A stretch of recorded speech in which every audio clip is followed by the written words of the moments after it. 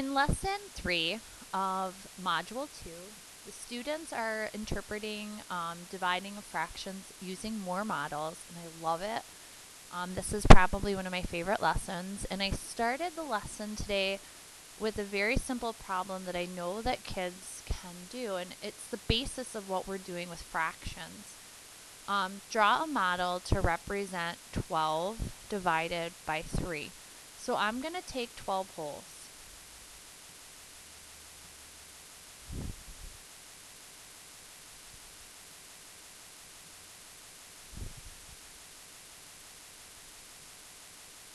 Okay, now that I have 12 wholes, I want to divide it by 3. And the way this lesson would like you to look at it, see how many groups of 3 fit into the whole number 12. So I'm going to change the color of my pen, and I'm going to see how many groups of 3 fit into 12.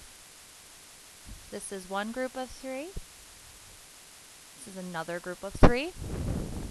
Another group of 3. And another group of 3.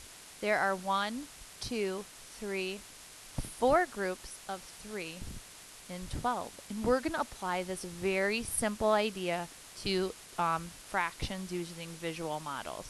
Okay? So if you scroll down, the first one I did with the students is 8/9 divided by 2/9.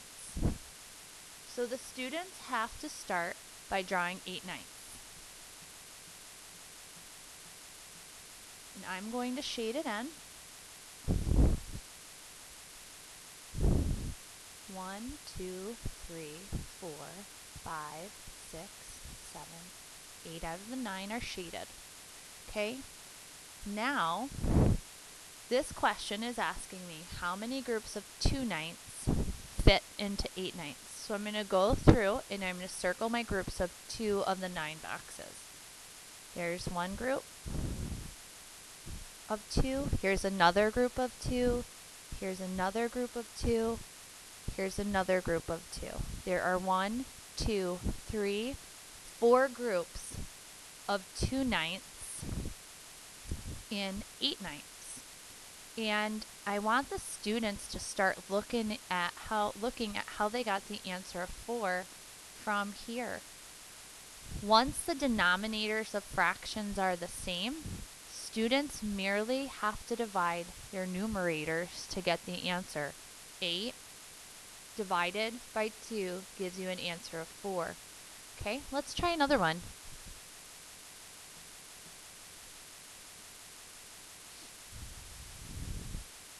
Okay, 9/12 divided by groups of 3, divided into groups of 3/12. Okay, I'm going to shade in 9 of the 12 boxes. And I'm looking for groups of 3, how many groups of 3/12 fit into 9/12? There's one group of 3. Here's another group of 3. Here's another group of 3. There are 1, 2, 3 groups of 3/12 that fit into 9/12. And again, I'm going to ask the students to concentrate on this. They can get their answer simply by doing 9 divided by 3. Once the denominators of the fractions are the same, it's almost like we don't even need to look at them. Okay? So let's go to a different one. They're not always going to end up as whole numbers like this. Sometimes they might be a little tricky, like this one. Okay? And this is still really easy if I can explain it well to you. I would encourage the students to draw 7/9 first. Okay, hopefully they're taking their time to use their colored pencils. I'm going to color 7 out of the 9 boxes. Okay. The question is asking us how many 3/9 fit into 7/9. How many groups of 3/9 fit into 7/9? We're really looking for groups of 3. Okay, so I'm going to change my pencil color. There is one group of 3. There's another group of 3. So we have 2 whole groups of 3. But now we have this guy right here who doesn't make a full group of 3. So we still have 1 left over out of the groups of 3 total that we were looking for. So the answer to this should be 2 1/3. And again, when I'm teaching the lesson, I'm going to draw the students back to this.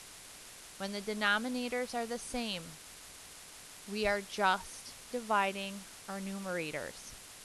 7 divided by 3 is the same as this. 3 is going to go into 7 2 whole times, matches our whole number. 2 times 3 is 6. And there is 1 left over, right here, out of the 3 that we were looking for, 2 1/3. I hope this is a great explanation of lesson 3.